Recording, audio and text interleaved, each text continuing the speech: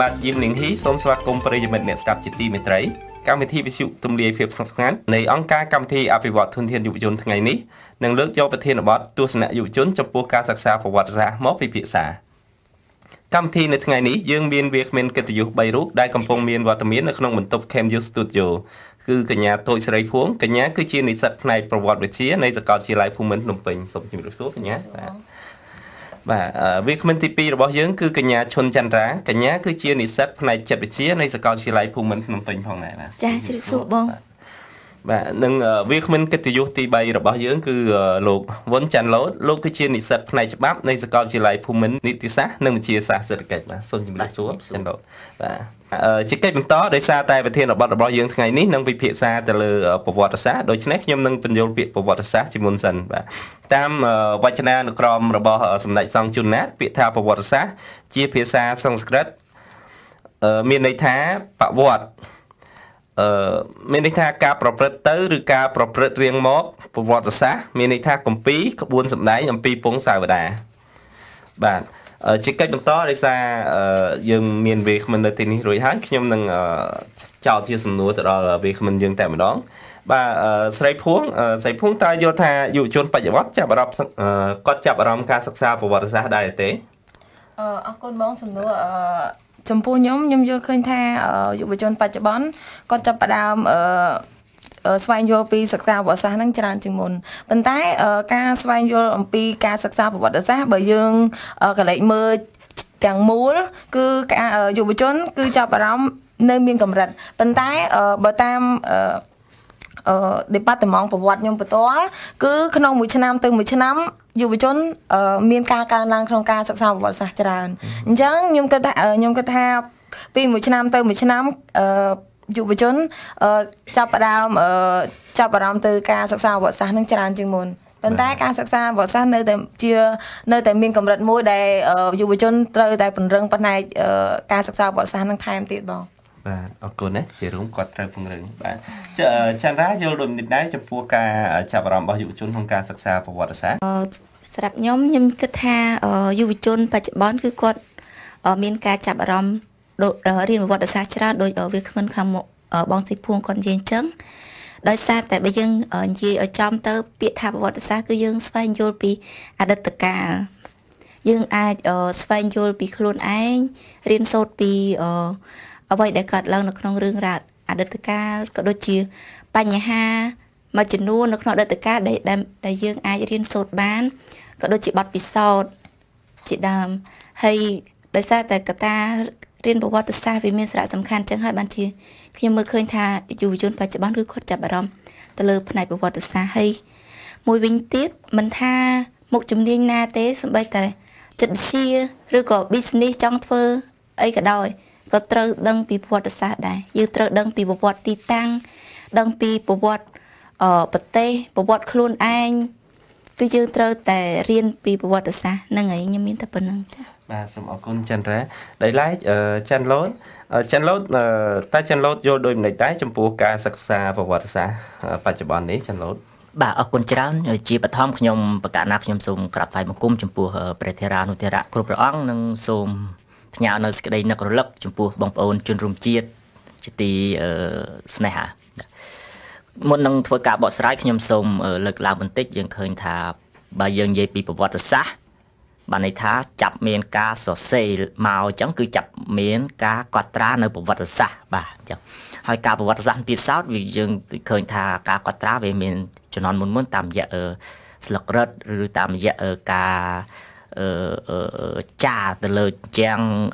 ប្រាសាទអីជាដើមហ្នឹងបាទអញ្ចឹងអ្វីដែលអាចរក្សាបានប្រវត្តិសាស្ត្រយើងឃើញភាគច្រើនគឺមានដែរការចាឬចម្លាក់នៅលើជញ្ជាំងប្រាសាទបាទដូចនេះចំពោះយើងនិយាយត្រឹមប្រជាពលរដ្ឋខ្មែរការសិក្សាទៅលើប្រវត្តិសាស្ត្រគឺពិតជាមានសារៈសំខាន់ខ្លាំងណាស់បាទខ្ញុំឃើញអញ្ចឹងដូចបងស្រី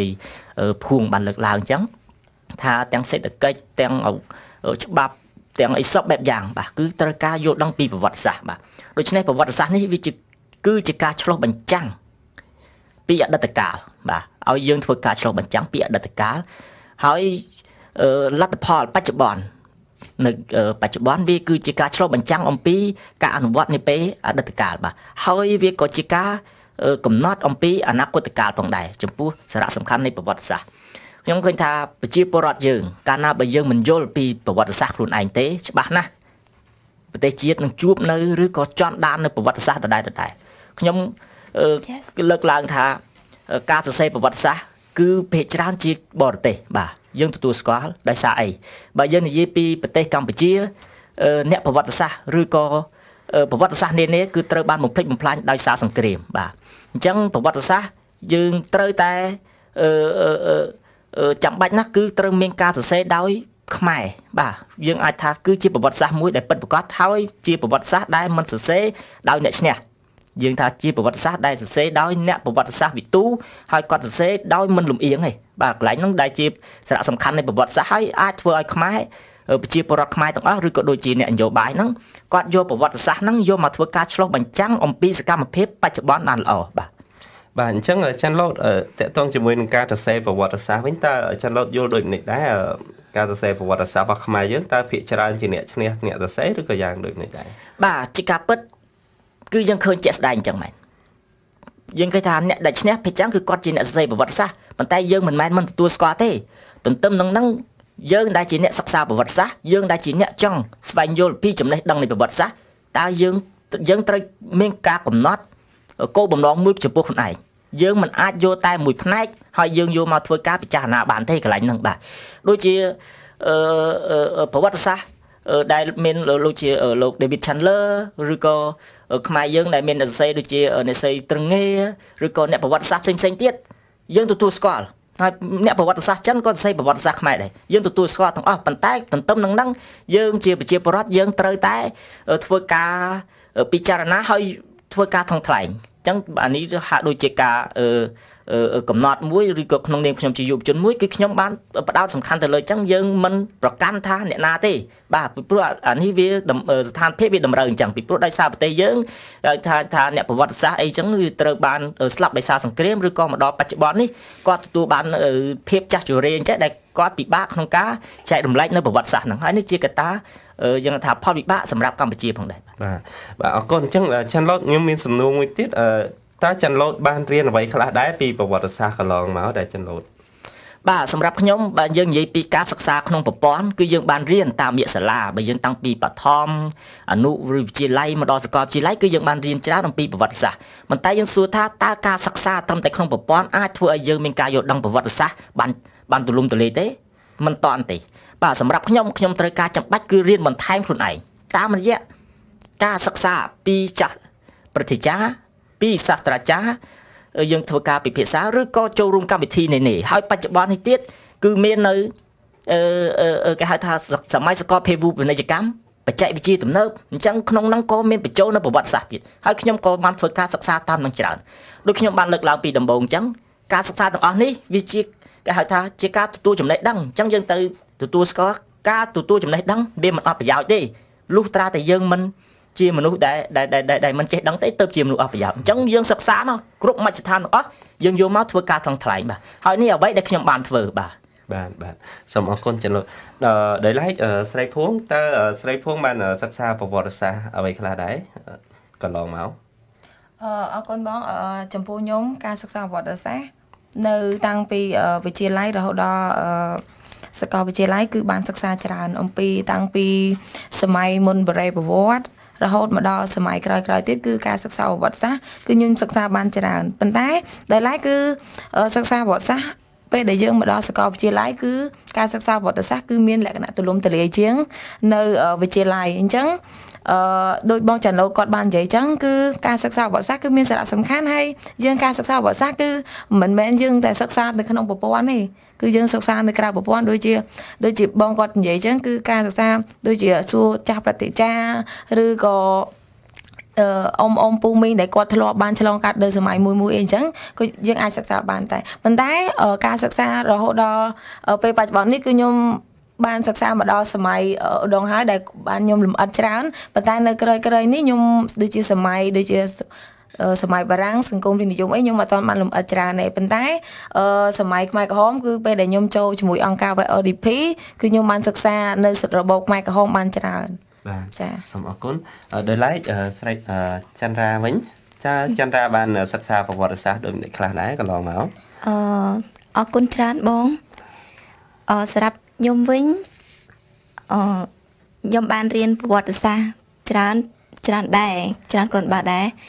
តាំងពីយើងរៀននៅថ្នាក់ high school រហូតមកដល់សាកលវិទ្យាល័យឆ្នាំទី1ឆ្នាំមូលដ្ឋានហ្នឹងខាងសាលាក៏មានរៀបចំផ្នែកប្រវត្តិសាស្ត្រឲ្យដែរដោយឡែកការសិក្សាពាក្យថាប្រវត្តិសាស្ត្រខ្ញុំចង់និយាយពាក្យថាប្រវត្តិសាស្ត្រមួយម៉ាត់ហ្នឹងវាចង់សំដៅទៅលើរឿងរ៉ាវដែលកើតឡើងក្នុងអតីតកាលប៉ុន្តែដោយឡែកយើងជាអ្នកសិក្សាហ្នឹងគឺយើងសិក្សារឿងរ៉ាវអតីតកាលហ្នឹងគឺវាមិនចេះអស់អញ្ចឹងហើយបានជាការសិក្សាចង់ថាដូចគេតែនិយាយថាប្រវត្តិសាស្ត្រមានការប្រែប្រួលរហូតវាអាប់ដេតរហូតនៅពេលដែលយើងស្រាវជ្រាវឃើញអ្វីៗដែលថ្មីអញ្ចឹងតើតើនឹងការសិក្សារបស់ខ្ញុំតាំងពីថ្នាក់ high school រហូតមកដល់សាកលវិទ្យាល័យខ្ញុំរៀនបានច្រើនតែត្រួសមិនសូវជាស៊ីជម្រៅខ្លាំងទេហើយណាមួយយើងរៀនតាំងពីសម័យមុនបុរេប្រវត្តិសម័យអង្គរក្រោយអង្គររហូតមកអញ្ចឹងប៉ុន្តែគ្រាន់ថាបើតេតងនឹងសម័យកាលខ្មែរក្រហមគឺយើងអត់សូវបានរៀនសូត្រតែម្ដងគឺនៅក្នុងសភៅមិនស៊ីជម្រៅហើយមិនច្បាស់បើសិនជាយើងចង់ស្វែងយល់តេតងនឹងប្រវត្តិសាស្ត្រដោយខ្លួនឯងយើងត្រូវស្វែងរកឯកសារដែលតេតងនឹងប្រវត្តិសាស្ត្រដោយខ្លួនឯងហើយតេតងទៅនឹងខ្ញុំបានរៀនសូត្រច្រើនគ្រាន់ដែរតេតងទៅនឹងប្រវត្តិសាស្ត្រខ្មែរក្រហមតាមរយៈការរៀននៅដូចនៅ YRDP ក៏មានបរិញ្ញាបត្រតេតងនឹងប្រវត្តិសាស្ត្រខ្មែរក្រហមហើយនៅអង្គការមួយចំនួនដូចជាអង្គការដែលធ្វើការជាមួយនឹងសុខភាពផ្លូវចិត្តដូចជាអង្គការ TPO ក្តីកណ្ណាអីហ្នឹងក៏គាត់ធ្វើការទៅលើប្រវត្តិសាស្ត្រខ្មែរក្រហមដែរអញ្ចឹងធ្វើឲ្យដូចខ្ញុំជាអ្នកចិត្តវិទ្យាអញ្ចឹងខ្ញុំបានរៀនសូត្រពីប្រវត្តិខ្មែរក្រហមបានច្រើនដែរបងចា៎បាទអរគុណច្រើនបាទខ្ញុំសូមបន្ថែមទៅលើនឹងបន្តិចទៀតយើងឃើញថាប្រវត្តិសាស្ត្ររបស់យើងការចងក្រងប្រវត្តិសាស្ត្របែបបុរាណគឺមានភាពលំអិតច្រើនបាទហើយមានឯកសារច្រើនដែលអាចធ្វើឲ្យយុវជនយើងក៏ដូចជាប្រជាពលរដ្ឋធ្វើការសិក្សាបានទូលំទូលាយសម្រាប់ការសិក្សាប្រវត្តិសាស្ត្រការចងក្រងបែបលក្ខណៈទំនើបយើងឃើញថានៅមានកម្រិតនៅឡើយបាទកន្លែងនេះដែលកម្ពុជាជាគេហៅថាចំណុចខ្សោយមួយអញ្ចឹងទន្ទឹមនឹងឲ្យមានការសរសេរប្រវត្តិសាស្ត្រនោះបានល្អខ្ញុំលុះត្រាតែយើងគេហៅថាអ្នកស្រាវជ្រាវមួយមានអ្នកស្រាវជ្រាវវាចាំបាច់ត្រូវការមានអ្នកបន្តវេនបាទអាកន្លែងនេះជាកត្តាចាំបាច់ដែលយើងអាចចងក្រងនៅប្រវត្តិសាស្ត្ររបស់យើងទៅតាមព្រឹត្តិការណ៍នីមួយៗនោះបានល្អពីព្រោះបើយើងនិយាយពីប្រវត្តិសាស្ត្រគឺយើងត្រូវនិយាយពីព្រឹត្តិការណ៍យើងអត់អាចនិយាយដូចរឿងនិទានបានទេព្រោះព្រឹត្តិការណ៍វាគឺជាភាពជាក់លាក់នៃប្រវត្តិសាស្ត្របាទសូមអរគុណណាចាន់ឡូតដែលយើងផ្ដោតសំខាន់ទៅលើការចងក្រងប្រវត្តិសាស្ត្រចុះស្រីភួងតើស្រីភួងមានចំណាប់អារម្មណ៍មិនដែរចំពោះការសិក្សាប្រវត្តិសាស្ត្រតាមសាលារៀនចំពោះខ្ញុំបងការសិក្សាប្រវត្តិសាស្ត្រនៅសាលារៀនខ្ញុំយកឃើញថាខ្ញុំបែងចែកជាពីរគឺទី1គឺការសិក្សានៅវិទ្យាល័យអញ្ចឹងការសិក្សាប្រវត្តិសាស្ត្រនៅវិទ្យាល័យគឺគេសិក្សាភាគច្រើនទៅគោលទេគឺលក្ខណៈថាគឺជាគោលមួយដែលគេយកមកដាក់ទៅតាមសភៅក្រសួងអប់រំតែប៉ុណ្្នឹងឯងប៉ុន្តែអត់សូវជាលក្ខណៈលម្អិតទូលំទូលាយចំពោះការសិក្សាប្រវត្តិសាស្ត្រឯងប៉ុន្តែពេលដែលខ្ញុំមកសិក្សានៅសាកលវិទ្យាល័យការសិក្សាប្រវត្តិសាស្ត្រគឺមានលក្ខណៈទូលំទូលាយហើយលម្អិតហើយមួយទៀតគឺយើងអាចសិក្សាបានយើងអាចធ្វើជា research បានខ្លួនឯងមិនមែនតែសំដៅទៅលើប្រវត្តិសាស្ត្រយើងមិននិយាយតាមដូចយើងនៅរៀននៅវិទ្យាល័យឯងបើយើងនៅរៀនវិទ្យាល័យគឺយើងមើលតែតាមសភៅក្រសួងអប់រំឯងប៉ុន្តែបើយើងនៅរៀនតាមសាកលវិទ្យាល័យវិញគឺយើងអាចresearch ខ្លួនឯងបានអ្វីដែលថ្មីអ្វីដែលវាជាទឹកតាំងដែលថ្មីដែលតកតងនឹងប្រវត្តិសាស្ត្រគឺយើងអាចមកធ្វើការចងក្រងខ្លួនឯងបានអញ្ចឹងគឺខ្ញុំយកឃើញថាការសិក្សាប្រវត្តិសាស្ត្រខ្ញុំចាប់អារម្មណ៍ថាពីផ្នែកនេះគឺមានលក្ខណៈដាច់ដោយឡែកពីគ្នាអញ្ចឹងគឺការសិក្សាប្រវត្តិសាស្ត្រនៅសាកលវិទ្យាល័យមានលក្ខណៈទូលំទូលាយជាងនៅវិទ្យាល័យបាទសូមអរគុណសៃហ្វូងស្ដាប់មើលទៅសៃហ្វូងដូចជាចាប់អារម្មណ៍ជាមួយនឹងប្រវត្តិសាស្ត្រហើយបានមករៀន Department ប្រវត្តិសាស្ត្រនៅសាកលវិទ្យាល័យភូមិន្ទភ្នំពេញទៀតអញ្ចឹងតើសៃហ្វូងគិតថាតើការសិក្សាប្រវត្តិសាស្ត្រហ្នឹងមានសារៈសំខាន់អីខ្លះទៅដែលបណ្ដាលឲ្យចិត្តសៃហ្វូងចង់សិក្សាពីប្រវត្តិសាស្ត្រចាសម្រាប់ខ្ញុំការសិក្សាប្រវត្តិសាស្ត្រគឺខ្ញុំស្រឡាញ់តាំងពីក្មេងដែលតកតងនឹងលក្ខណៈថា មុខវិជ្ជាប្រវត្តិសាស្ត្រដូចជាលក្ខណៈថាមុខវិជ្ជាមួយដែលបុរាណអត់សូវមានយុវជនជាច្រើនចាប់អារម្មណ៍ទេប៉ុន្តែចំពោះខ្ញុំចាប់អារម្មណ៍ទៅសម័យថាអ្វីដែលរឿងរ៉ាវដែលកន្លងមកហើយខ្ញុំនៅក្មេងៗគឺតែងតែមានចាស់ហើយឬក៏លោកគ្រូអ្នកគ្រូក៏តែងនិយាយថាសម័យយើងពីមុនណាសម័យអង្គរគឺល្បីគឺមានលក្ខណៈរីកចម្រើនហើយក៏មានអ៊ំពូមីងគាត់ថាពេលដែលសម័យក្រោយមកគឺមានសម័យពពកមួយដែលសម័យហ្នឹងគឺជាសម័យដែលខូខើបំផុតអញ្ចឹងខ្ញុំតែងតែគិតថាគឺខ្ញុំចង់ដឹងពីសម័យប្រវត្តិសាស្ត្រហេតុអ្វីបានមានការរីកចម្រើនហើយមានការផ្លាស់ប្ដូរអីអញ្ចឹងគឺខ្ញុំចាប់អារម្មណ៍មែនតើហើយការសិក្សាប្រវត្តិសាស្ត្រគឺមានសារៈសំខាន់ណាស់ទី1គឺយើងបានស្គាល់អំពីអ្វីដែលដូនតាយើងដែលមានបានបន្សល់ទុកឲ្យយើងដូចជាដួងព្រលឹងជាតិឬការកសាងប្រាសាទអង្គរវត្តជាដើមហើយមួយទៀតកាលណាដែលយើងមានអ្វីគ្រប់យ៉ាងគឺយើងមានមនសិការយើងស្រឡាញ់ហើយយើងផ្ដល់ឲ្យតម្លៃហើយយើងអ្វីដែលយើងស្គាល់ណា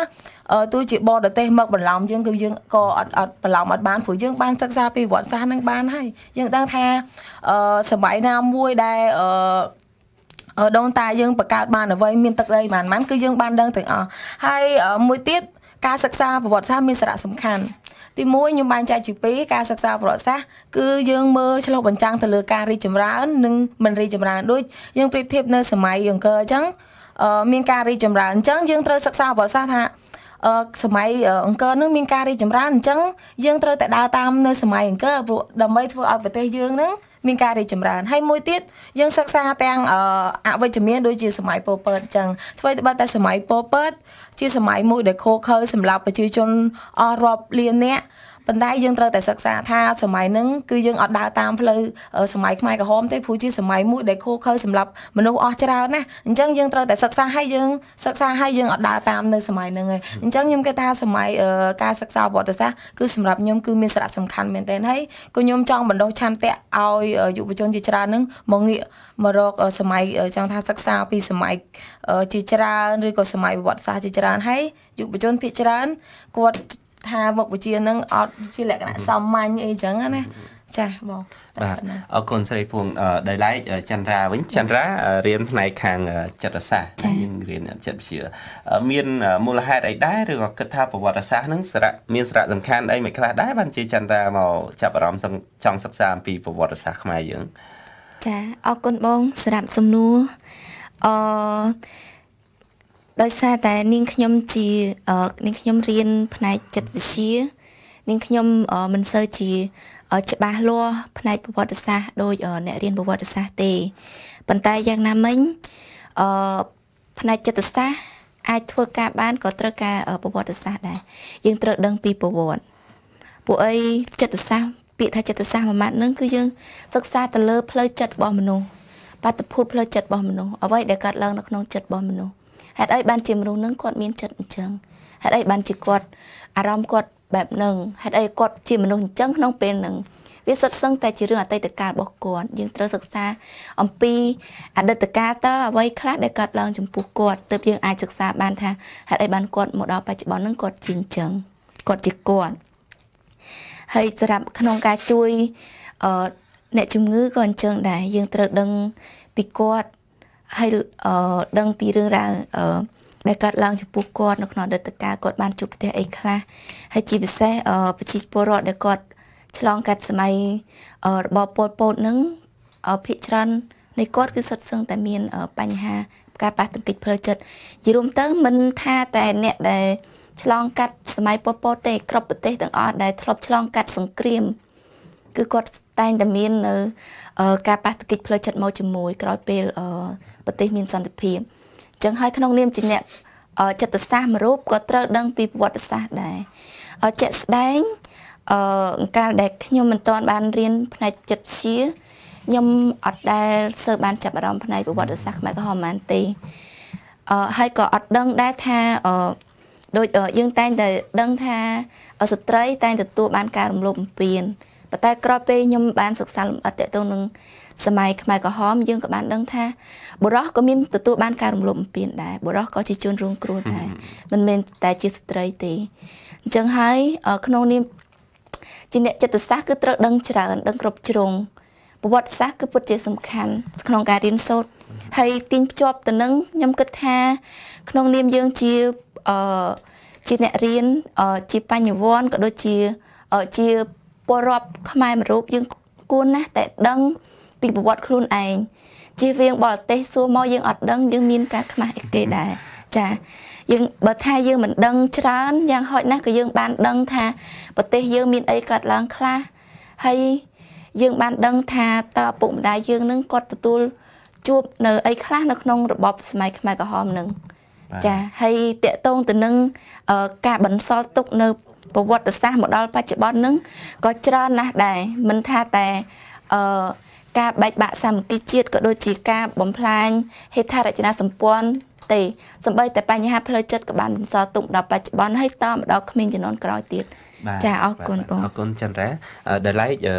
ចាន់ឡូតវិញចាន់ឡូតតើចាន់ឡូតគិតថាការសិក្សាប្រវត្តិសាស្ត្រមានសារៈសំខាន់អីដែរទៅហើយវាមានអីតាក់ទងជាមួយនឹងផ្នែកច្បាប់ដែលធ្វើឲ្យចាន់ឡូតចង់សិក្សាអំពីប្រវត្តិសាស្ត្របាទដូចខ្ញុំបានលើកឡើងពីដំបូងអញ្ចឹងយើងនិយាយពីការសិក្សាប្រវត្តិសាស្ត្រខ្ញុំបន្ថែមលើនឹងទៅទៀតគឺមិនមែនជាការចងអាឃាតទេគឺជាការសិក្សាពីបទពិសោធន៍រឿងអតីតកាលបាទជាចំណុចសំខាន់មួយហើយមួយទៀតការសិក្សាប្រវត្តិសាស្ត្រវាជាការឆ្លុះបញ្ចាំងអំពីភាពខ្លាំងនិងភាពខ្សោយរបស់ខ្លួននេះជាសារៈសំខាន់ទី2ភាពខ្លាំងភាពខ្សោយយ៉ាងម៉េចយើងឃើញថាប្រទេសកម្ពុជាយើងទទួលបាននៅភាពរុងរឿងចម្រើនដោយសារអ្នកណាក៏ព្រោះដោយសារតែខ្មែរកម្ពុជាយើងទទួលនៅភាពអន់ថយរហូតទឹកដីធំរហូតធ្លាក់ដល់ទឹកដីតូចបែកបាក់ដីក្នុងក៏ព្រោះតែខ្មែរខ្ញុំមិននិយាយបរទេសទេរឿងហ្នឹងគេថាបើយើងបាត់ការគ្រប់គ្រងខ្លួនឯងហើយមិនចាំបាច់ទៅបរទេសគេវាយប្រហារយើងទេយើងនឹងធ្វើឲ្យខ្លួនឯងវិនិច្ឆ័យដោយខ្លួនឯងនេះជាចំណុចមួយដែលខ្ញុំចង់ឲ្យប្រជាពលរដ្ឋខ្មែរបង្វែរការគិតហើយយើងត្រូវយកប្រវត្តិសាស្ត្រគឺជាបទពិសោធន៍នរណាក៏ជឿចាប់ដែរដែលធ្វើឲ្យទឹកដីរបស់ខ្លួនបាត់បង់វប្បធម៌ប្រពៃណីល្អភូផង់របស់ខ្លួនត្រូវបានបាត់បង់ខ្ញុំក៏ជឿចាប់ដែរប៉ុន្តែទន្ទឹមនឹងជឿចាប់តើយើងត្រូវធ្វើយ៉ាងម៉េចនេះជាសំណួរយើងមិនអាចចង់អាឃាតបានទេដូចខ្ញុំលើកឡើងអញ្ចឹងយើងត្រូវយកជាបទពិសោធន៍ហើយយើងធ្វើការឆ្លុះបញ្ចាំងហើយអភិវឌ្ឍខ្លួនឯងគឺចាប់ផ្ដើមពីខ្លួនឯងយើងឈប់បន្ទោសអ្នកណាទាំងអស់ពេលនេះបាទខ្ញុំជាការលើកទឹកចិត្តមួយថាខ្មែរទាំងអស់យើងគួររួបរวมគ្នាយើងនៅសល់ទឹកដីប្រពន្ធនេះបាទមិនមែនជាកំហុសយើងទេដែលជាយុវជនកើតមកសម័យនេះប៉ុន្តែយើងនឹងស្លាប់ទៅវិញនៅពេលដែលទឹកដីយើងបាត់បង់នេះជាកំហុសដ៏ធ្ងន់ធ្ងរតើយើងអាចចូលរួមរក្សាអ្វីដែលមានសល់ប៉ុណ្នេះបានទេបាទអញ្ចឹងប្រវត្តិសាស្ត្រហើយមួយទៀតយើងឃើញថាប្រទេសជិតខាងរបស់យើងតែងតែធ្វើការបំភ្លៃប្រវត្តិសាស្ត្រមិនថាថៃមិនថាវៀតណាមទេគេតែងតែប្រើប្រាស់ការបំភ្លៃប្រវត្តិសាស្ត្រហ្នឹងអញ្ចឹងក្នុងនាមយើងជាប្រជាពលរដ្ឋខ្មែរដែលមានប្រវត្តិសាស្ត្រហើយជាជាតិសាសន៍មួយចាស់យើងហើយចាស់ជាងគេនៅក្នុងអាស៊ីអាគ្នេយ៍យើងតែយើងគួរធ្វើយ៉ាងម៉េចអាហ្នឹងវាចាំបាច់យើងត្រូវប្រកបជាខ្លួនឯងដោយបងស្រីលើកឡើងអញ្ចឹងបាទយើងត្រូវឲ្យប្រកបជាខ្លួនឯងក្នុងប្រវត្តិសាស្ត្រតើយើងមានអ្នកស្រាវជ្រាវប្រវត្តិសាស្ត្រទេខ្ញុំថារៀនទ្រឹស្ដីជាការសិក្សាមួយផ្នែកហើយប៉ុន្តែចាំបាច់គឺការសិក្សាស្រាវជ្រាវឲ្យស៊ីជម្រៅទៅនឹងប្រវត្តិសាស្ត្ររបស់ខ្លួនវប្បធម៌ប្រពៃណីរបស់ខ្លួនហើយច្បាប់ផងដែរផ្នែកច្បាប់យើងរៀនវាចាំបាច់បំផុតគឺត្រូវការប្រវត្តិសាស្ត្រវាជាការឆ្លុះបញ្ចាំងពីព្រោះការដឹកនាំប្រទេសពីមួយជំនាន់ទៅមួយជំនាន់គេមានច្បាប់ទេយើងពីមុនយើងប្រើថារបបប្រជានិយមផ្ដាច់ការគេក៏មានច្បាប់ដែរបាទមានច្បាប់នៅសម័យមុនហ្នឹងអញ្ចឹងមកដល់បច្ចុប្បន្នយើងប្រើប្រាស់ច្បាប់បែបទំនើបនេះក៏យើងត្រូវធ្វើការសិក្សាពីអតីតកាលផងដែរពេលខ្លះយើងត្រូវអភិរក្សអ្វីដែលជាគេហៅថាបុរាណល្អយើងយកមកអភិរក្សហើយយើងអភិវឌ្ឍបន្ថែមនេះគឺជាគំនិតនៃការអភិវឌ្ឍមួយហើយក៏ជាការឆ្លុះបញ្ចាំងទៅដល់អ្នកដឹកនាំប្រទេសបាទយើងអនុវត្តច្បាប់បែបម៉េចដើម្បីបម្រើប្រជាពលរដ្ឋបាទពីព្រោះយើងឧទាហរណ៍ស្ដេចព្រះបាទជ័យវរ្ម័នទី7លោកអាចគ្រប់គ្រងប្រទេសឲ្យទឹកដីធំបានធ្វើឲ្យខ្មែរមានការរស់នៅដោយសុខស្រួលអាហ្នឹងមិនដោយសារតែច្បាប់ទេបាទនេះគឺជារឿងសំខាន់បំផុតអញ្ចឹងយើងត្រូវសិក្សាតើច្បាប់អីដែលលោកប្រើគឺទី1ច្បាស់ជាព្រហ្មវិហារធោហើយទស្សពិតរាជធោហើយដែលលោកប្រើប្រាស់ក្នុងការគ្រប់គ្រងប្រទេសជាតិធ្វើឲ្យប្រជាពលរដ្ឋមានសេចក្តីសុខបាទមួយទៀតច្បាប់ច្បាស់ជាលោកច្បាប់ថាដាក់កំណត់ខ្លួនឯងក្នុងភាពជាអ្នកដឹកនាំត្រូវធ្វើយ៉ាងណាឲ្យស្និទ្ធស្នាលទៅនឹងប្រជាពលរដ្ឋលោករស់នៅបែបគេថាមិនលើកតម្កើងខ្លួនឯងពេកគឺដាក់ប្រកាយស្មើនឹងប្រជាពលរដ្ឋដោយពាក្យរបស់ព្រះអង្គមួយថាទុករបស់ប្រជារាស្ត្រជាទុករបស់ព្រះអង្គឃើញទេនេះជាការឆ្លុះបញ្ចាំងថាសម័យហ្នឹងយើងថាមិនមានការកត់ត្រាជាអីទេតែអាចថាពាក្យសម្ដីរបស់ព្រះមហាក្សត្រគឺជាច្បាប់ហើយបាទកន្លែងហ្នឹងអញ្ចឹងជាការឆ្លុះបញ្ចាំងឲ្យអ្នកដឹកនាំយើងបច្ចុប្បន្នយើងយកច្បាប់ហ្នឹងមកអនុវត្តបានទេ យើងដាក់បកាយដាក់ខ្លួនឯងឲ្យស្មើទៅនឹងប្រជាពលរដ្ឋឲ្យស្និទ្ធស្នាលជាមួយនឹងប្រជាពលរដ្ឋបាទនេះគឺជាការឆ្លុះបញ្ចាំងពីច្បាប់ហើយវាមានសារៈសំខាន់ណាស់ក្នុងការយកមកអភិវឌ្ឍនៅច្បាប់បច្ចុប្បន្ននេះបាទសូមអរគុណបាទអញ្ចឹងខ្ញុំចង់ភ្ជាប់សំណួរជាមួយនឹងចាន់ឡូតតែម្ដងទៅចាន់ឡូតយើងដឹងថាការសិក្សាប្រវត្តិសាស្ត្រគឺយើងមិនចង់អាឃាតចង់សងសឹកអីទេអញ្ចឹងចាន់ឡូតតើចាន់ឡូតយល់យ៉ាងណាដែរចំពោះការផ្សះផ្សាជាតិក្រោយពីសម័យខ្មែរក្រហមក្រោយមកបាទតាមរយៈខ្ញុំជាយុវជនយើងកើតបន្តនេះសម័យខ្មែរក្រហមប៉ុន្តែមិនមែនបានន័យថាយើងមិនត្រូវដឹងទេពីព្រោះអ្វីៗវាច្បាស់ជាមានភាពជាក់លាក់ហើយមានការកត់ត្រាទុកហើយការសិក្សានៅសាលាមួយផ្នែកការសិក្សាតាមរយៈឯកសារនានាទាំងបរទេសទាំងខ្មែរចុងក្រោយមួយផ្នែកការសិក្សាតាមរយៈចាស់យើងនិយាយចាស់ទុំដែលគាត់កើតថនសម័យនោះមួយផ្នែកអញ្ចឹងយើងឃើញថាទោះបីជាពួកគាត់ហ្នឹងពលរមានគាត់ទទួលបានមួយផ្នែកក៏ដោយហើយខ្ញុំក៏ឧមាចាស់ព្រឹទ្ធាចារ្យឬចាស់ទុំដែលគាត់កើតថនសម័យហ្នឹងក៏មិនប្រកាសថាគាត់អាចដឹងរឿងរ៉ាវទូលំទូលាយដែរប៉ុន្តែគឺគាត់អាចដឹងមួយផ្នែកឃើញទេយើងយកមកបូកបញ្ចូលគ្នាតាមរយៈឯកសារវីដេអូនេះហើយបច្ចុប្បន្នយើងឃើញថាមានទាំងការសរសេរឬក៏តាក់តែងជាប្រវត្តិសាស្ត្រនោះដោយរដ្ឋាភិបាលបាទហើយក៏មានការតាក់តែងដោយគណៈបកប្រឆាំងហើយក៏មានការតាក់តែងដោយអ្នកអភិជាក្រិតអីផ្សេងៗទៀតទាំងអស់ហ្នឹងហើយគឺជាបណ្ដុំនៃគំនិតដែលយើងអាចធ្វើការឆ្លុះបញ្ចាំងទៅនឹងប្រវត្តិសាស្ត្រទោះបីជាយើងកើតអត់តង់ក៏ហើយអញ្ចឹងបាទហើយចំពោះការផ្សះផ្សាវិញយើងឃើញថារបបសម័យខ្មែរក្រហមមានការកាប់សម្លាប់យើងទទួលស្គាល់ប្រជាពលរដ្ឋខ្មែរស្លាប់អស់ជាង3លាននាក់បាទយើងទទួលស្គាល់មួយហើយការផ្សះផ្សាជាតិចាប់ពី79មកដល់89យើងឃើញថាការកាប់សម្លាប់វាមានការថយចុះមែនប៉ុន្តែមិនតាន់បានន័យថាកាត់ផ្ដាច់នៅការកាប់សម្លាប់ទេគឺនៅតែមានប្រជាពលរដ្ឋស្លាប់ដដែលសម័យហ្នឹងបាទហើយយើងមានការផ្សះផ្សាគឺចាប់ពីសម័យសន្តិភាពទីក្រុងប៉ារីស$23 1991គឺយើងមានការផ្សះផ្សាជាតិហើយប៉ុន្តែយើងសួរថាក្នុងដំណើរការនៃការផ្សះផ្សាជាតិហ្នឹងតើជាការព្រមព្រៀងដោយសុទ្ធចិត្តនៃភាគីខ្មែរទាំងអស់ទេខ្ញុំថាមនុស្សវាយគ្នាច្រើនឆ្នាំចឹងច្បាស់ជាហត់រៀងខ្លួនហើយឬក៏យើង2នាក់ខ្ញុំ2នាក់បងអ្នកសម្របសម្រួលយើងធ្វើការប្រគួតប្រជែងគ្នាដល់យើងវាយយូរទៅវាហត់ហ្នឹងវាអាចជាកត្តាមួយដែលនាំឲ្យមានការចរចាដែរតែយើងសួរថាតើការចរចាវាកើតចេញពីបេះដូងខ្មែរពិតប្រាកដទេវាអត់ត្រូវការបរទេសគេមកជួយផ្សះផ្សាជាតិយេហើយតើវាអាចជាកត្តានយោបាយទេដែលប្រទេសកុម្មុយនីសហ្នឹងដែលចាញ់សង្គ្រាមត្រជាក់រុស្ស៊ីទៅអាចបណ្ដាលឲ្យមានការចរចាពីព្រោះយើងសម័យហ្នឹងយើងទទួលស្គាល់ការពិតថាយើងគ្រប់គ្រងដោយវៀតណាមបាទចុះហេតុអីបានគេមានការទាមទារផ្សះផ្សាជាតិចាប់ពីបែក79មកវៀតណាមមិនព្រមអាហ្នឹងដោយសារតែអាចឥទ្ធិពលសូវៀតនៅមានទេចុះមានការចរចា$23ដោយសារតែឥទ្ធិពលសូវៀតចាញ់សង្គ្រាមត្រជាក់ទេបាទនេះជាអ្វីដែលជាកត្តាដែលនាំមានការផ្សះផ្សាហើយវាអាចជាកត្តាដែលខ្មែរយើងច្បាំងគ្នាជាយូរមកហើយវានឿយណាយទៅនឹងសង្គ្រាមហ្នឹងទេបាទនេះសុទ្ធតែជាកត្តាដែលនាំឲ្យមានការផ្សះផ្សាប៉ុន្តែខ្ញុំចង់លើកយកថាការផ្សះផ្សាបែបនេះយើងឃើញថាមានបទពិសោធន៍មកហើយសម័យបារាំងខ្មែរមានបញ្ហាបារាំងមកជួយផ្សះផ្សាប៉ុន្តែវាបានរយៈពេលខ្លីគេគិតប្រយោជន៍ជាតិគេដែរបាទសម័យ$23យើងឃើញមានអង្គការសហប្រជាជាតិឬប្រទេសផ្សេងគេចូលរួមមកផ្សះផ្សាប៉ុន្តែយើងសួរការផ្សះផ្សានឹងវាជាការផ្សះផ្សាដោយសុទ្ធចិត្តខ្មែរទេគឺអត់ទេខ្ញុំឧទាហរណ៍ប្រាសាទអង្គរវត្តដែលសាងដោយខ្មែរស្នាដៃអ្នកចេះដឹងអ្នកប្រាជ្ញអ្នកឯកទេសខ្មែរគឺយើងសាងសង់អាចឈរបានរាប់ពាន់ឆ្នាំគឺដោយសារតែគំនិតខ្មែរមួយគត់ខ្មែររួបរวมគ្នាទៅខ្មែរអាចកសាងប្រាសាទនឹងបានលុះពេលតែបច្ចុប្បន្នប្រាសាទនឹងបែកបាក់យើងទៅពឹងបរទេសមានជប៉ុនឥណ្ឌាអាមេរិកគេមកជួយយកថ្មបែកបាក់ហ្នឹងទៅភ្ជាប់តែយើងសួរថាភ្ជាប់បានទេវាអត់បានគេត្រឹមតែជួយទ្រអញ្ចឹងទៅប្រើចន្ទល់ទ្របានមួយពេលអញ្ចឹងនេះវាជាការឆ្លុះបញ្ចាំងទៅថាការផ្សះផ្សាជាតិមួយវាចាំបាច់ណាស់គឺខ្មែរខ្លួនឯងខ្មែរទាំងអស់គ្នាយើងមកចរចាគ្នាមកយើងជជែកគ្នាដោយស្មារភាពទៅ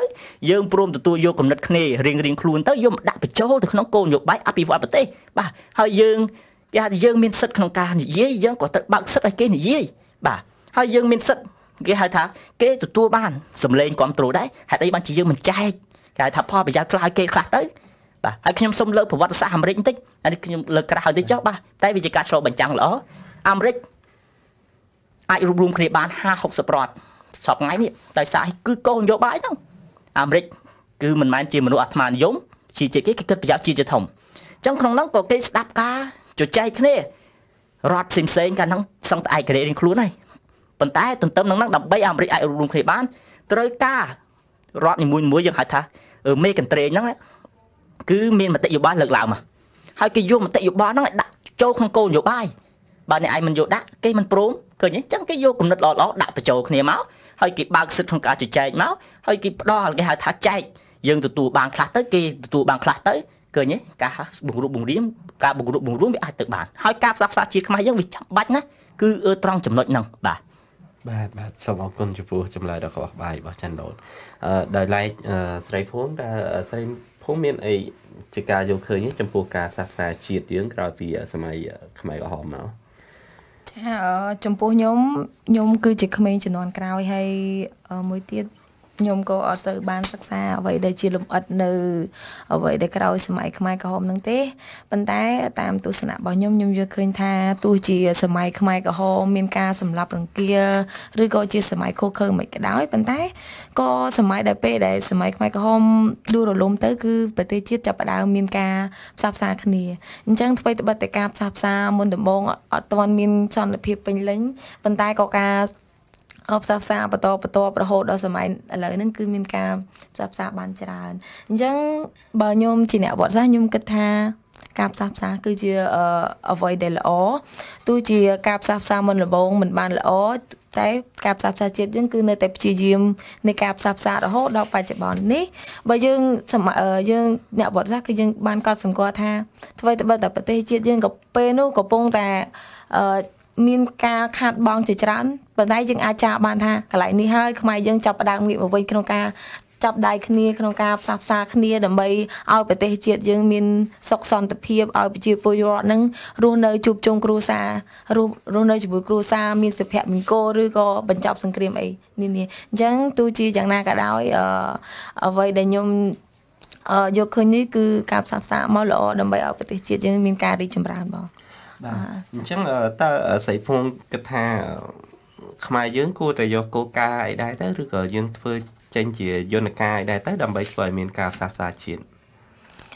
សម្រាប់ខ្ញុំយកឃើញថាចេះប្រទេសជាតិយើងគ្មានពីណាស្រឡាញ់គ្នាជាងខ្មែរខ្លួនឯងទេហើយយើងគុំគិតថាទៅរកអ្នកដទៃមកជួយដោះស្រាយនៅក្នុងក្រុមគ្រួសារយើងគឺយើងត្រូវតែបណ្ដុះឆន្ទៈខ្លួនឯងចេះយើងត្រូវតែពុតដៃគ្នាយើងត្រូវតែផ្សះផ្សាគ្នាទោះជាយើងមានរឿងអ្វីក៏ដោយយើងហ៊ានលាតត្រដាងនៅរឿងអ្វីដែលយើងអាក្រក់ក៏យើងលាតត្រដាងរឿងល្អក៏យើងត្រូវលាតត្រដាងដាក់គ្នាទៅវិញទៅមកហើយយើងចេះសម្របខ្លួនចេះយកគំនិតអ្នក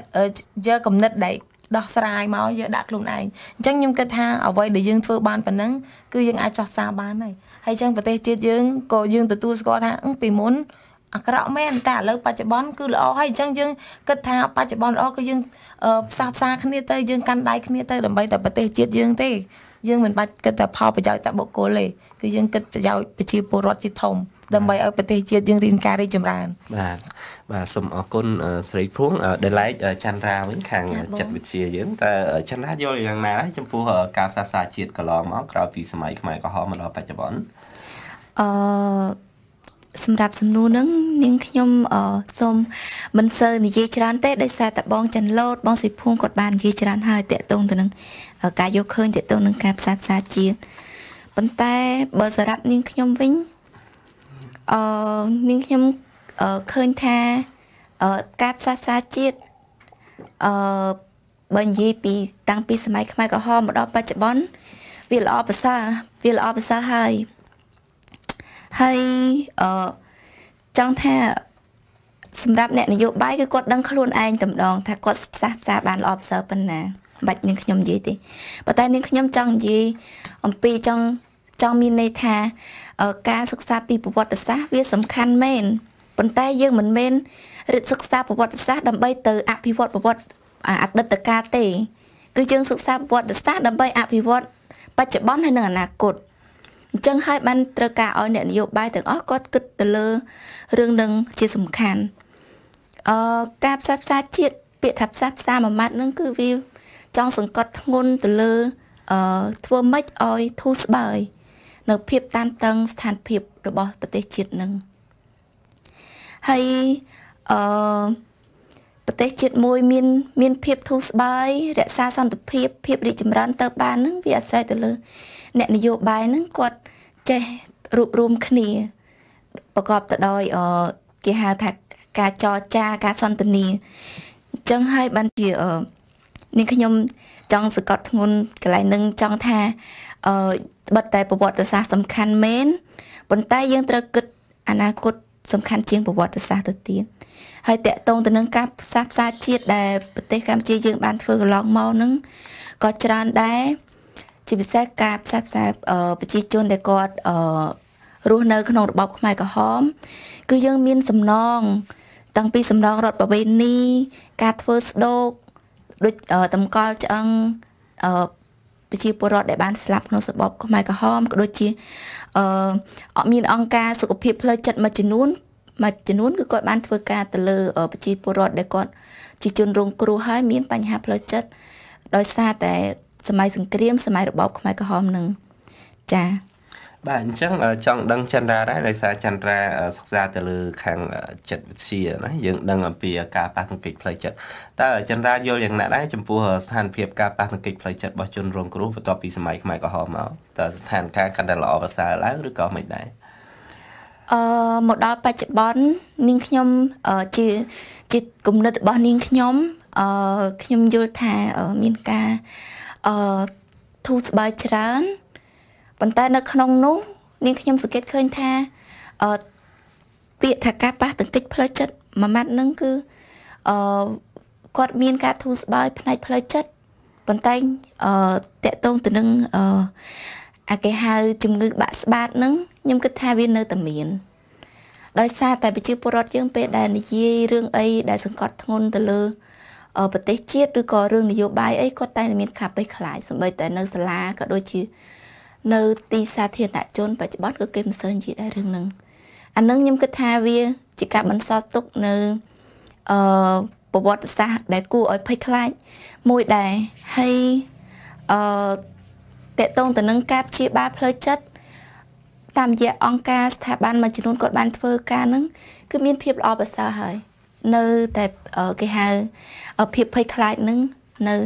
មកដល់បច្ចុប្បន្នគឺនៅតែមានចា៎បាទអញ្ចឹងតើចន្ទរាអាចនិយាយបានទេថាហេតុអីបានប្រជាជនយើងនៅតែបាក់ស្បាតអញ្ចឹងនៅពេលដែលឮសូរនិយាយពីនយោបាយអីគាត់នៅតែខ្លាចអញ្ចឹងនាងខ្ញុំមិនហ៊ានទាញភ្ជាប់ខ្លាំងទេប៉ុន្តែជាទស្សនៈរបស់នាងខ្ញុំមិនមានជាឯកសារណាចងក្រងថាមូលហេតុដែលប្រជាជនគាត់មានភាពភ័យខ្លាចចេះមកពីចេះអានឹងនាងខ្ញុំអត់មានឯកសារទេតែតាមរយៈការទាញភ្ជាប់ប្រវត្តិសាស្ត្រដែលយើងបានរៀនលម្អិតទៅលើប្រវត្តិសាស្ត្រខ្មែរក្រហមយើងដឹងហើយថាប្រជាពលរដ្ឋនៅក្នុងសម័យខ្មែរក្រហមនឹងគឺគាត់ទទួលរងទរណកម្មច្រើនទាំងទរណកម្មផ្លូវកាយនិងទរណកម្មផ្លូវចិត្តហើយធ្លាយទៅដល់ទរណកម្មផ្លូវភេទទៀតហើយទរណកម្មទាំងអស់ហ្នឹងសុទ្ធអ្វីដែលយើងបានសិក្សានឹងភាគច្រើននៃទរណកម្មទាំងអស់គឺធ្វើឲ្យគាត់រៀងចាលខ្លាចមិនហ៊ានខ្ញុំធ្លាប់ដឹងមួយរឿងនៅពេលដែលកម្មាភិបាលនាំអ្នកទោសទៅណាមួយគេយកអំបោះទៅសាយទូចមួយមកចងដៃមនុស្សជាជួរហើយដើរទៅហើយកូនក្មេងម្នាក់ដើរពីមុខកូនក្មេងម្នាក់ដើរពីក្រោយសួរថាមនុស្សធំជាច្រើនអ្នកដែលគេជុំអំបោះចងនឹងមិនក៏គាត់មិនវ័យកូនក្មេងនឹងរត់តែម្ដងទៅអានឹងឯងជាកត្តាចិត្តសាស្ត្រត្រូវបានគេសម្លុតឲ្យភ័យសម្លុតឲ្យខ្លាចហើយត្រូវបានគេបង្អត់អាហារឲ្យឃ្លានទៀតអត់មានកម្លាំងកំហែងផ្លូវកាយហើយក៏គ្មានអីដែលជំរុញផ្លូវចិត្តឲ្យគាត់តស៊ូដែរនៅក្នុងសម័យនឹងហើយការ post trauma stress disorder គេតែនិយាយហៅកាត់ថា PTSD ហ្នឹងវាឆ្លងអាហ្នឹងវាកើតឡើងរយៈពេលយូរអង្វែងវាមិនមែនកើតឡើងតែសម័យកាលនឹងហើយចប់សង្គ្រាមហើយវាចប់ទៅជាមួយសង្គ្រាមទេគឺវារស់នៅជាមួយមនុស្សដែលផ្ទុកវាតាំងពីសម័យនឹងដល់បច្ចុប្បន្នហើយអ្នកដែលគាត់ទទួលរងនៅជំងឺផ្លូវចិត្តគេហៅជំងឺបាក់ស្បាតនឹងគឺវាចម្លងមកដល់កូនចៅចំនួនក្រោយតទៅទៀតអានឹងវាអាចចម្លងតាមរយៈកត្តា gen ប៉ុន្តែ gen វាជា abstract វាជាអរូបីដែលយើងអត់ដឹងប៉ុន្តែជាក់ស្ដែងគឺវាចម្លងមកតាមរយៈអាកប្បកិរិយាឪពុកម្ដាយផ្ទាល់តែម្ដងពួកអីបញ្ហាផ្លូវចិត្តដែលគាត់ទទួលបានមកនឹងវាធ្វើឲ្យគាត់នឹងជាមនុស្សដែលឆាប់ខឹងក្រេវក្រោធហើយគាត់ធ្វើការអប់រំកូនចៅចំនួនក្រោយមិនបានល្អទេតាមរយៈការផ្ទុកជំងឺនឹងចាអរគុណបាទសូមអរគុណចន្ទរា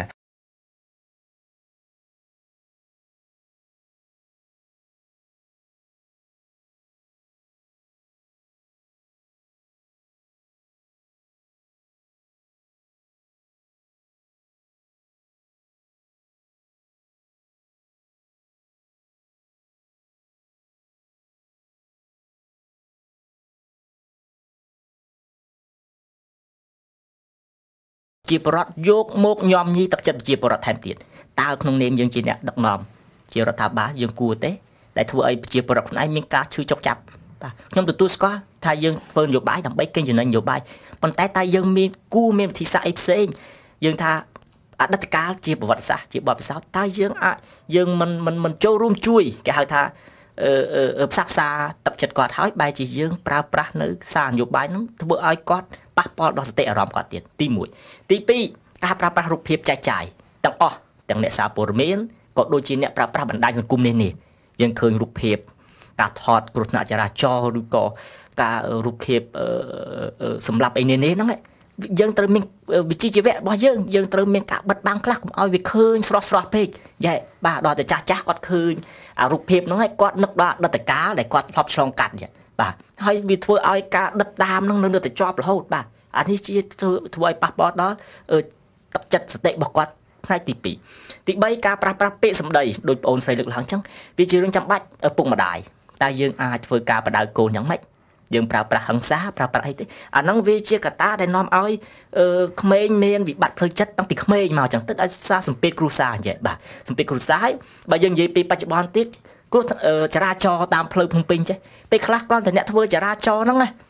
គាត់ក៏ធ្វើឲ្យគាត់នឹងកើតទៅជាគេហៅថាមានអារម្មណ៍ stress ដែរបាទ stress ដោយសារតែស្ទះចរាចរណ៍អញ្ចឹងបាទសិតតែជាកត្តាហើយវាជំរុញទៅនឹងគូផ្សំបបផ្សារអតីតកាលរបស់គាត់ផងវាកាន់តែធ្វើឲ្យគាត់ទៅជាអ្នកបាក់ស្បាតតែម្ដង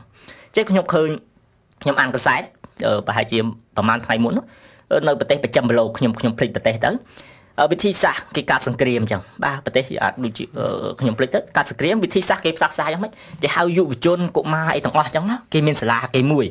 ដើម្បីផ្សះផ្សាចិត្តហ្នឹងឬក៏ព្យាបាលនៅជំងឺបាក់ស្បាតឬក៏ជំងឺបាក់ទឹកចិត្តហ្នឹងគេមានសាលាគេហើយគេមានគ្រូគេអញ្ចឹងគេព្យាយាមឲ្យគ្រូគេជំនាញអញ្ចឹងណាបាទគេអានេះជាវិធីសាស្ត្រមួយដែលខ្ញុំឃើញទៅគេធ្វើទៅពីមួយដំណាក់កាលទៅមួយដំណាក់កាលគេអាចផ្សះផ្សាទឹកចិត្តបានយើងទទួលស្គាល់ថាអ្វីដែលកើតឡើងហើយដូចជាប៊ិចដែលយើងគូអញ្ចឹងយើងលុបទៅវានៅមានស្នាមប៉ុន្តែវាអាចថាមានស្នាមតិចតួចបាទហើយយើងគូអញ្ចឹងខ្ញុំជំរុញលើកទឹកចិត្តទាំងអ្នកនយោបាយទាំងឪពុកម្ដាយទាំងយើងជាយុវជនអស់យើងគូតែមានក្រមសីលធម៌មួយក្នុងការប្រើប្រាស់ពាក្យសម្ដីចេះបាទឬក៏ប្រើប្រាស់នៅរូបភាពអីផ្សេងហ្នឹងយើងគួរតែលើកកម្ពស់ឬក៏ឲ្យវាមានសន្តិភាពច្រើនជាជាងដែលយើងប្រើប្រាស់រូបភាពជាការប៉ះពាល់ដល់ទឹកចិត្តឬក៏សតិអារម្មណ៍របស់នរណាម្នាក់បាទសូមអរគុណចាន់ឡូតដោយឡែកចាន់ឡូតតើចាន់ឡូតយល់យ៉ាងដូចនេះដែរចំពោះការប៉ះទង្គិចតើវាអាចធ្វើឲ្យមានបញ្ហាដល់ការផ្សះផ្សាជាតិមិនខ្លះដែរទៅបាទដូចខ្ញុំលើកឧទាហរណ៍ជាក់ស្ដែងមេដឹកនាំពលពតក្តីហ៊ីតឡែរក្តីមេដឹកនាំផ្ដាច់ការនេះលើពិភពលោកវាចាំបាច់គឺត្រូវមានកត្តាមួយដែលជំរុញឲ្យអ្នកទាំងអស់ហ្នឹងនៅពេលដែលឡើងជាអ្នកដឹកនាំហើយសម្រាប់ប្រជាពលរដ្ឋយ៉ាងរង្គាលខ្ញុំលើកពលពតអានេះខ្ញុំជាការសិក្សាដោយផ្ទាល់របស់ខ្ញុំទេខ្ញុំមិនហ៊ានថាយ៉ាងណាទេប៉ុន្តែខ្ញុំឃើញថាវាដូចជាសមហេតុផលដែរបាទកាលពីអតីតកាលពលពតមានបងប្អូនយើងមាន9នាក់អញ្ចឹងបងស្រីរបស់ពលពតគាត់ធ្វើការក្នុងវាំងហើយត្រូវបានស្ដេចបាទស្ដេចនេះគឺលើកជាស្នំបាទជាស្នំអញ្ចឹងយើងដឹងហើយថាស្នំយ៉ាងម៉េចបាទទី2គឺពលពតគាត់បានចូលរៀនសាលាប្រឡងចូលជាវិទ្យាល័យបាទនៅកំពង់ចាមចេះហើយគាត់ក៏បានជាអ្នកកិច្ចក្របំផុតហើយក្នុងសាលារបស់គាត់សុទ្ធតែជាកូនអ្នកមានបាទហើយពលពតគាត់មានការជាចាប់ហេតុអីបានជាកូនអ្នកក្រមិនអាចមានលទ្ធភាពរៀនអញ្ចឹងដល់តែពេលពលពតបានគ្រប់គ្រងអំណាច75 79ឃើញពលពតសម្រាប់អ្នកមានអ្នកអភិជននៃសម្រាប់ទាំងអស់តើអាចជាកត្តានឹងមួយទេដែលជាកាត់ប៉ះពាល់ផ្លូវចិត្តឲ្យជំរុញឲ្យមនុស្សពេលមានឱកាសមានអំណាចគឺគេថាធ្វើការសងសឹកបាទហ៊ីតឡែរសម្រាប់ជនជាតិជីវិតដោយសារអីមានកត្តាមួយគឺថាជនជាតិជីវិតធ្លាប់ធ្វើបាបហ៊ីតឡែរបាទពីដើមបាទធ្លាប់ធ្វើបាបហ៊ីតឡែរហើយបើសិនជារឿងមួយទៀតដែលហ៊ីតឡែរគេថាហ៊ីតឡែរដឹងឬមិនដឹងយ៉ាងម៉េចប៉ុន្តែឪពុករបស់ហ៊ីតឡែរគឺត្រូវបានកើតពីម្ដាយដែលជាអ្នកបម្រើនៅក្នុងផ្ទះជនជាតិជីវិតមួយហើយកូនប្រុសនៃជនជាតិជីវិតហ្នឹងគេសង្ស័យថាមានគោជាមួយនឹងក្មេងហ្នឹងណាបាទយើងនិយាយទៅដូចជាយុវជនហើយអ្នកបម្រើហ្នឹងគឺជាស្ត្រីអាយុដូចជាវ័យកណ្ដាលដែរហើយបាទហើយត្រូវជាម្ដាយរបស់ហ៊ីតឡែរហើយតើហ៊ីតឡែរដឹងរឿងហ្នឹងហ៊ីតឡែរអាចមានវិបត្តិផ្លូវចិត្តទេដែលនាំឲ្យហ៊ីតឡែរឈានដល់ការសម្លាប់ជនជាតិជីវិតបាទឲ្យតែឃើញជនជាតិជីវិតហ៊ីតឡែរស្អប់បាទនេះគឺជាការប៉ះពាល់ផ្លូវចិត្តហើយវាជាកត្តាជំរុញឲ្យមនុស្សយើងធ្វើនៅរឿងអញ្ចឹងបាទអានេះជាអ្វីដែលខ្ញុំរកឃើញបាទ សូមអរគុណណាចំពោះចម្លើយដ៏ខុសអក្បាយរបស់ចាន់ឡូតអញ្ចឹងយើងចូលដល់សំណួរចុងក្រោយរបស់យើងសំណួរចុងក្រោយស្រីភួងតើស្រីភួងមានយោបល់យ៉ាងណាដែរដើម្បីធ្វើឲ្យយុវជនចាប់ផ្ដើមមកចាប់អារម្មណ៍សិក្សាអំពីប្រវត្តិសាស្ត្រខ្មែរយើងចាបើចំពោះខ្ញុំមានខ្ញុំជាមតិយោបល់ហើយក៏ជាការស្នើសុំដែរគឺខ្ញុំគិតថាការសិក្សាប្រវត្តិសាស្ត្រគឺជាការសិក្សាមួយដែលសារៈសំខាន់ណាស់សម្រាប់ជាតិហើយមួយទៀតគឺយើងត្រូវគិតថាគ្មានអ្នកណាស្គាល់យើងជាងខ្លួនយើងទេហើយពេលខ្លះអ្នកផ្សេងស្គាល់យើងជាងខ្លួនយើងគឺគេអាចបន្លំយើងបានអញ្ចឹងគឺខ្ញុំស្នើសុំទៅដល់ដូចថាទៅតាមក្រសួងអប់រំគឺចង់បណ្ដុះយុវជនចង់បណ្ដុះនៃការស្រឡាញ់ជាតិណាហើយកុំគិតថាការសិក្សាវត្តសាស្ត្រគឺជាការសិក្សាមួយដែលសាំញ៉ាំបុរាណអត់រីកចម្រើនអត់ចង់បានអញ្ចឹងទេគឺខ្ញុំចង់ឲ្យថាក្រសួងអប់រំនឹងគឺបោះពុម្ពសៀវភៅតាំងពីថ្នាក់បឋមសិក្សាគឺបណ្ដុះក្មេងតាំងពីបឋមសិក្សារហូតដល់វិទ្យាល័យរហូតដល់សាកលវិទ្យាល័យហើយមួយទៀតគឺយើងបណ្ដុះឆន្ទៈកូនក្មេងឬក៏ថាកុមារាកុមារីហ្នឹងគឺឲ្យស្រឡាញ់ជាតិគឺគិតយើងបណ្ដុះថាប្រទេសជាតិយើងគឺយើងត្រូវការសិក្សាឲ្យលក្ខណៈស៊ីជម្រៅឲ្យស្វែងយល់មិនមែនជាការសិក្សាមួយដែលថាគ្រាន់តែដាក់ទៅលក្ខណៈថាមានលក្ខណៈអាចកំបាំងច្រើនទេគឺអញ្ចឹងខ្ញុំចង់ឲ្យថាស្នើសុំក្រសួងអប់រំគឺបណ្ដុះយុវជនឬក៏កុមារាកុមារីតាំងពីថ្នាក់បឋមរហូតដល់ថ្នាក់វិទ្យាល័យរហូតដល់សាកលវិទ្យាល័យហើយមានលក្ខណៈថាជាអ្វីដែលជាពិតមិនមែនជាខ្លែងបន្លំហើយលក្ខណៈថាទៅសេជាសភៅជាឯករាជ្យទៀតអញ្ចឹងដូចខ្ញុំនិយាយថាបើយើងអត់បានស្គាល់ខ្លួនឯងអត់មានអ្នកណាគេស្គាល់យើងជាងខ្លួនយើងទេអញ្ចឹងគឺខ្ញុំស្នើសុំតែប៉ុណ្្នឹងទេឲ្យយុវជននឹងចាប់ផ្ដើមងាកមកស្រឡាញ់ប្រវត្តិសាស្ត្រវិញហើយចូលរួមក្នុងការថែរក្សាឬក៏សិក្សាប្រវត្តិសាស្ត្រខ្មែរឯងនឹងឲ្យមានលក្ខណៈស៊ីជម្រៅហើយមិនមែនសិក្សាហើយយើងទំនោរទៅខាងអ្នកណាម្នាក់ទេគឺយើងគឺជាអ្នកឯករាជ្យក្នុងការទៅសេអ្វីដែលពិតគឺព្រោះប្រវត្តិសាស្ត្រគឺជារឿងពិតចាបងអរគុណដោយឡែកចាន់ឡូតតើចាន់ឡូតមានមតិឬក៏យោបល់យ៉ាងណាដែរដើម្បីធ្វើឲ្យយុវជនចាប់ផ្ដើមសិក្សាប្រវត្តិសាស្ត្រក្នុងនោះខ្ញុំមាន2ចំណុចដែលត្រូវឡើងទី1ខ្ញុំនឹងលើកឡើងអ្វីដែលខ្ញុំបានធ្វើនិងអ្វីដែលជាយោបល់របស់ខ្ញុំបាទដែលឬក៏យើងហៅថាសំណើហ្នឹងអ្វីដែលខ្ញុំបានធ្វើបច្ចុប្បន្នដូចខ្ញុំបានលើកឡើងពីដំបូងហើយអញ្ចឹងខ្ញុំបានរៀននៅក្នុងប្រព័ន្ធបានរៀនពីសាលាមួយបែបអញ្ចឹងអ្វីបន្ថែមដែលខ្ញុំត្រូវសិក្សាបន្ថែមទៀតគឺការសិក្សាក្រៅប្រព័ន្ធគឺខ្ញុំសោះស្វែងរកចំណេះដឹងទាំងអស់ហ្នឹងដោយខ្លួនឯងដោយសហការជាមួយនឹងមជ្ឈដ្ឋានជុំវិញខ្លួនយើងមានចាប់ព្រឹទ្ធាចារ្យសាលាចាប់ព្រឹទ្ធាចារ្យសាលាឬមិត្តភ័ក្តិឪពុកម្ដាយឬក៏អ្នកមានបទពិសោធន៍ផ្សេងទៀតបាទនេះជាអ្វីដែលខ្ញុំបានធ្វើហើយក្នុងនោះដូចខ្ញុំបានបន្ថែមមួយទៀតហ្នឹងយើងបច្ចុប្បន្ននេះសម័យសកលភាវូបនីយកម្មបច្ចេកវិទ្យាទំនើបក៏យើងអាចសិក្សាទាញផលប្រយោជន៍ពីទាំងអស់ហ្នឹងបានដែរហើយបើយើងនិយាយពីការសិក្សាប្រវត្តិសាស្ត្រគឺជាការសិក្សាដើម្បីទទួលស្គាល់ការពិតដើម្បីឲ្យអ្នកដទៃគេទទួលស្គាល់ការពិតលុះត្រាតែយើងខ្លួនឯងយល់ដឹងពីការពិតសម្រាប់ខ្លួនឯងសិនដែរយើងឃើញថាប្រទេសជិតខាងបំភ្លៃការពិតតើយើងអាចមានការពិតមួយដើម្បីបញ្ជាក់អាហ្នឹងយើងក៏បន្ទោសគេបំភ្លៃអាហ្នឹងដើម្បីផលប្រយោជន៍ប្រទេសគេអាហ្នឹងជារឿងរបស់គេប៉ុន្តែសួរតែយើងមានភាពច្បាស់ខ្លួនឯងហើយនេះគឺជាចំណុចសំខាន់បាទយើងត្រូវដឹងការពិតទៅយើងអាចបំបត្តិនៅការបំភ្លៃការពិតបានបាទហើយមួយទៀតគឺការបណ្ដុះបណ្ដាលអ្នកបន្តវេនជារឿងចាំបាច់ខ្ញុំលើកទឹកចិត្តឲ្យសាស្ត្រាចារ្យអ្នកស្រាវជ្រាវប្រវត្តិសាស្ត្រខ្មែរទោះបីមានចំនួនតិចតួចក៏ខ្ញុំលើកទឹកចិត្តឲ្យធ្វើការបន្ថែមហើយក្នុងនោះផងដែរគឺយើងត្រូវបណ្ដុះអ្នកបន្តវេនតាមរយៈយុវជនឧបមាថាបងស្រីក៏រៀនប្រវត្តិសាស្ត្របាទអញ្ចឹងនៅពេលដែលយើងមានការសិក្សាស្រាវជ្រាវរបស់អ្នកសិក្សាប្រវត្តិសាស្ត្រខ្មែរពីសាស្ត្រាចារ្យនេះខ្ញុំថាលើកទឹកចិត្តឲ្យយុវជនក៏បានចូលរួមផងបាទក្នុងសកម្មភាពបែបហ្នឹងអាហ្នឹងហើយជាការអ្នកបណ្ដុះអ្នកបន្តវេនបាទហើយខ្ញុំក៏ឃើញមាននៅបណ្ឌិតមួយចំនួនបាទគាត់បានធ្វើសកម្មភាពល្អបាទដូចជាបណ្ឌិតសាំអ៊ីនបាទមួយរយៈនេះខ្ញុំឃើញគាត់ចងក្រងនៅការសិក្សាទៅលើជញ្ជាំងប្រាសាទបាទអញ្ចឹងប្រាសាទអង្គរវត្តជាដើមហ្នឹងសិក្សាអំពីភាពជាអ្នកដឹកនាំខ្មែរនៅសម័យអង្គរបាទឃើញគាត់លើកយកឡើងអំពីគេហៅភាពជាអ្នកដឹកនាំរបស់បុព្វបុរសខ្មែរសម័យហ្នឹងលើកយកមកបង្ហាញកូនចៅហើយខ្ញុំគ្រប់គ្រងសកម្មភាពអញ្ចឹងបាទហើយយើងរីករាយសាទរនៅពេលដែលមានអ្នកស្រាវជ្រាវអញ្ចឹងហើយដើម្បីកូនខ្មែរគាត់បានស្វែងយល់ពីអ្វីដែលជារបស់ខ្លួនឯងទៀតបាទហើយមួយទៀតយើងត្រូវគេហៅថាដាក់ចិត្តដាក់កាយយុវជនពេលខ្លះយើងចង់សិក្សាដើម្បីស្វែងរកចំណេះដឹងអាហ្នឹងយូរត្រាតែយើងចេះប្រទាបខ្លួនយើងដាក់ចិត្តដាក់កាយចំណេះដឹងអ្នកដទៃឲ្យគេនិយាយមក យើងទទួលយកនយោបាយទាំងអស់ហើយចាំយើងធ្វើការជំរុះវិញបាទនេះជាវិធីសាស្ត្រមួយដ៏ល្អហើយយើងទទួលបាននៅចំណេះដឹងច្រើនថែមទៀតបាទនេះគឺជាយោបល់ទាំងអំបាម៉ានដែលខ្ញុំបានលើកឡើងហើយជាចុងក្រោយគឺខ្ញុំសូមសំណូមពរទៅរដ្ឋាភិបាលយើងគួរបើកឱកាសបាទប្រវត្តិសាស្ត្រជារឿងចាំបាច់ហើយវាត្រូវការជជែកវែកញែកល្អិតល្អន់ទៀតអញ្ចឹងតែយើងអាចផ្ដល់លើកទឹកចិត្តឲ្យសិស្សនិស្សិតនៅក្នុងសាលានោះគាត់មានការជជែកជាមួយសាស្ត្រាចារ្យដោយលម្អិតទេយើងកុំយកទុកទៅតើរដ្ឋមានថវិកាគ្រប់គ្រងសម្រាប់ទ្រទ្រង់ដល់អ្នកស្រាវជ្រាវទេសម្រាប់ដល់និស្សិតដែលមានគំនិតក្នុងការស្រាវជ្រាវប្រវត្តិសាស្ត្រខ្លួនឯងទេបាទអញ្ចឹងវាចាំបាច់គឺជាការចូលរួមរបស់រដ្ឋគឺជារឿងចាំបាច់ចម្បងបំផុតក្នុងការលើកទឹកចិត្តទាំងហិរញ្ញវត្ថុនិងសុខសុវត្ថិភាពសម្រាប់អ្នកស្រាវជ្រាវប្រវត្តិសាស្ត្រខ្លួនឯងហើយខ្ញុំថាប្រហែលជារឿងល្អហើយខ្ញុំគ្រប់គ្រងទៀតបើសិនជាមានសកម្មភាពអញ្ចឹងទោះបីជាខ្ញុំរៀនច្បាប់ម៉ែនតែខ្ញុំក៏ចង់ចូលរួមដែរជាយុវជនបាទដើម្បីដឹងពីខ្លួនឯងបាទអរគុណច្រើនបាទសូមអរគុណចាន់ឡូតដែលឡែកវាខ្ញុំគិតវាចុងក្រោយចន្ទរាតើចន្ទរាមានមតិយោបល់ឬក៏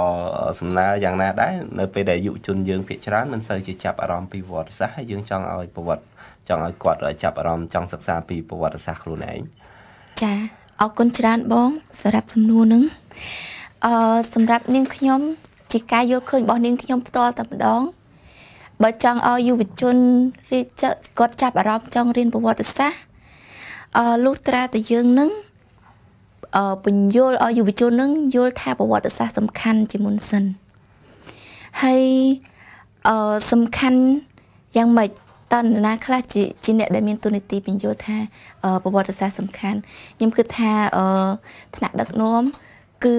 សំខាន់ជាងគេគឺគាត់ត្រូវតែបង្ហាញឲ្យយុវជនដូចបងសិភួងនិយាយអញ្ចឹងយើងត្រូវបង្ហាញឲ្យយុវជននឹងមានឆន្ទៈស្រឡាញ់ជាតិប្រាប់យុវជនថាប្រវត្តិសាស្ត្រគឺសំខាន់ខ្លាំងណាស់សម្រាប់ប្រទេសជាតិហើយមួយវិញទៀតហ្នឹងវាក៏សំខាន់ណាស់សម្រាប់យុវជនខ្លួនឯងតែម្ដងក្នុងការដឹងពីប្រវត្តិខ្លួនឯងហើយនាងខ្ញុំចង់សនំពោទៅដល់មិនថាតែរដ្ឋាភិបាលសាស្ត្រាចារ្យក៏ដូចជាអាណាព្យាបាលឬក៏ពុកម្ដាយរបស់យុវជនទេឬក៏សិស្សហ្នឹងហើយបើយើងនិយាយយុវជនវាចាស់និយាយយុវជនគឺគាត់ទូលាយអញ្ចឹងសង្កត់ធ្ងន់ទៅលើសិស្សពីក្មេងៗដូចបងសិភួងយើងអញ្ចឹងគឺយើងត្រូវសង្កត់ធ្ងន់ពីក្មេងៗយើងត្រូវលើកទឹកចិត្តគាត់ឲ្យគាត់នឹងស្រឡាញ់ប្រវត្តិសាស្ត្រជាមុនសិនទើបគាត់អាចឈានជើងទៅដល់ការចង់ចេះចង់ដឹងពីប្រវត្តិសាស្ត្រហើយមួយវិញទៀតក្នុងនាមជាអ្នកacademic ជាអ្នកស្រាវជ្រាវប្រវត្តិសាស្ត្រហើយយើងគួរណាស់ក៏ដូចជារដ្ឋាភិបាលផងដែរគួរណាស់តែបើកទូលាយពីប្រវត្តិសាស្ត្រកុំខ្លាចថាពេលដែលគេរៀនប្រវត្តិសាស្ត្រទៅគេធ្វើតាមប្រវត្តិសាស្ត្រអ្នករៀនប្រវត្តិសាស្ត្រភាគច្រើនគឺគេមិនធ្វើតាមប្រវត្តិសាស្ត្រទេគឺគេរៀនសូត្រពីកំហុសឆ្គងប្រវត្តិសាស្ត្រដើម្បីកែប្រែលម្អមកបច្ចុប្បន្នហើយនឹងអនាគតកុំយល់ច្រឡំថាអ្នករៀនប្រវត្តិសាស្ត្រខ្លាចដឹងប្រវត្តិសាស្ត្រខ្មែរក្រហមហើយមកប្រព្រឹត្តដូចសម័យខ្មែរក្រហមគឺខ្ញុំជឿជាក់ថាអ្នករៀនទាំងអស់គឺគាត់មិនធ្វើអញ្ចឹងទេហើយមួយវិញទៀតចង់ឲ្យអ្នកចងក្រងប្រវត្តិសាស្ត្រគាត់បើកចិត្តទូលាយមិនលំអៀងទៅខាងណាមួយមិនប្រកាន់ថាអ្នកចងក្រងប្រវត្តិសាស្ត្រប្រកាន់ខាងបកនឹងផ្នែកនឹងក្រុមនឹងគាត់